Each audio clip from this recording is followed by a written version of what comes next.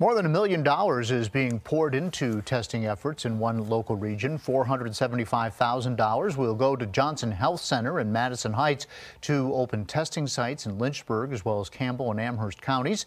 The center's CEO says the money will also help buy more personal protective equipment and take mobile tests to some people considered more vulnerable. The reality is that a lot of these patients we have contact with, and the testing can start right here. We can keep them out of the hospital systems and really kind of spread the testing capabilities around. Health centers in Danville, Roanoke, Christiansburg, and Martinsville will also receive more than $100,000.